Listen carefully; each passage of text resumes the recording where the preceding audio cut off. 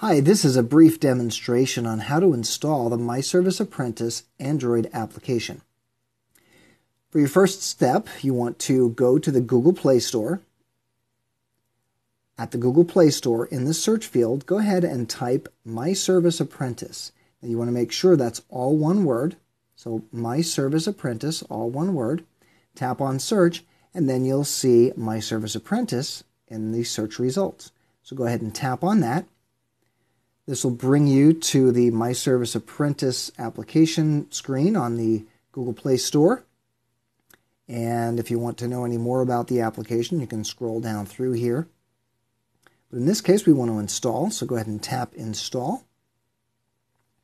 And the next screen will just list what aspects or what parts of your device myServiceApprentice needs access to in order to function, so you can check those out. And then tap Accept. First, it will download the application, and then it'll go through the process of installing. This should take less than a minute. The time will vary based upon the speed of your connection to the internet and the speed of your device. But if I just wait a couple more seconds here, this should install, and there it is.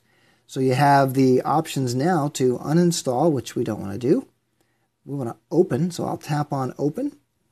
If you already have your company ID, user ID, and password, you can go ahead and enter those and log in. If you're just joining myServiceApprentice, you've downloaded the application and you want to join and become a user, just tap on Join Now. Enter your first name, last name, email address, and then confirm your email address and tap Submit.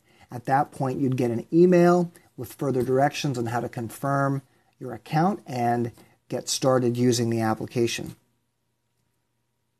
Regardless, either way, you'll get a company ID, user ID, and password, and this is where you'll start using the myServiceApprentice application. If you have any questions, feel free to use our online chat, which is available on the MyServiceForce Business Center at www.myserviceforce.com, or you may email us at support@myserviceforce.com.